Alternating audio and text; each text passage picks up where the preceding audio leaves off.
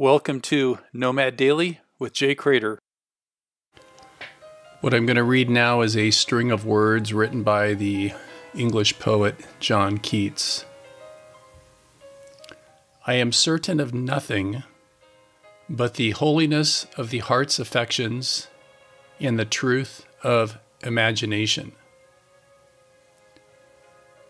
Now, since we just have a minute here, I'm just going to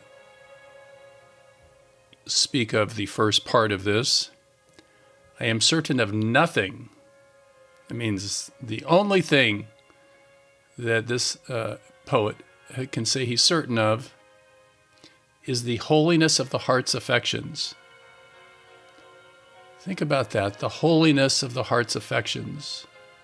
That when your heart is stirred, it is a holy occurrence. It is a sacred occurrence. It is rare. It is profound. The holiness of the heart's affections. I am certain of nothing but the holiness of the heart's affections and the truth of imagination. On another podcast, we'll dive into the truth of imagination.